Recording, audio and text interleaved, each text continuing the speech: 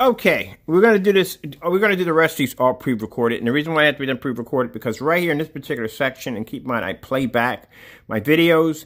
If they come out sounding like a robot, too choppy and stuff like that, there's no point in me doing the video, because you have to be to see exactly what I'm doing, and you have to be to hear what I'm saying.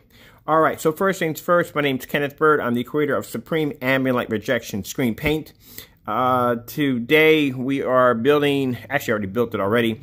This is my 80-inch 235.1 built screen. This is actually it's for my projector over there. So that's my ViewSonic PJD 5155 projector. I'm going to come over and show you the projector right here.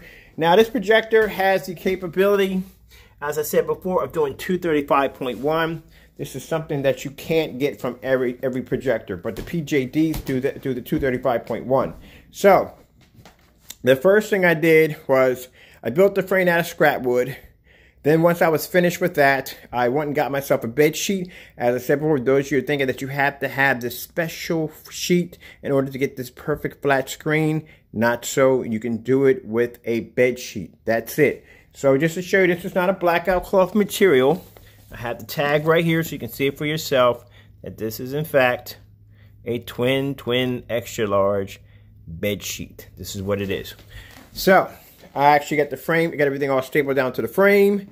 I got the projector ready, which is going to do my 235.1, and we're going to be coating the screen using our Supreme 9 Ambient Light Rejection Gold. This is the new screen paint we have out right now. We're having a sale.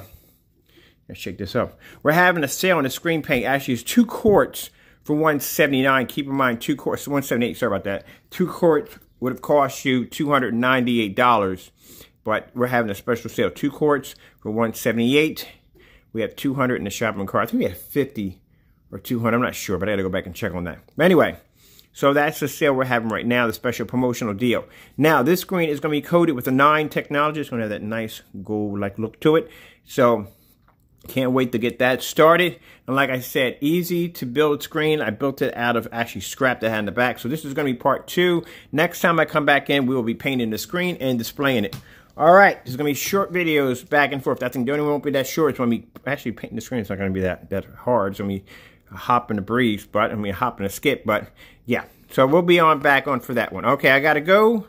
Thank you for your time. Just showing you how it looks with the bed sheet stapled to it. Additionally, you don't have to spend a lot of money for a projection screen surface. Some people think you have to go out and spend all this money for this blackout cloth surface. You really don't. I'm doing bed sheets over here. All right, gotta go, and God bless.